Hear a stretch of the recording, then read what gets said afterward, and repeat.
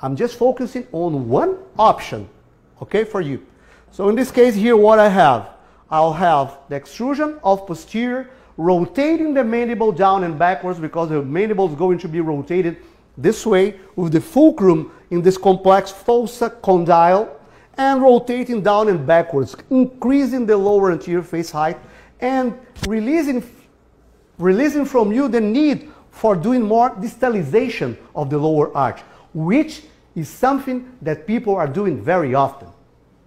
Remember look at the Facebook posts, the Instagram posts, people use TADs, skeletal anchorage, and do extraction or distalization of the lower arch like 10 millimeters. I ask myself, how? How is that possible? If you don't have distal to the roots of the lower incisor, more than 1 or 2 or maximum 3 millimeters. In this type of patient, hyperdivergent class 3 patients. So it's a disaster, guys.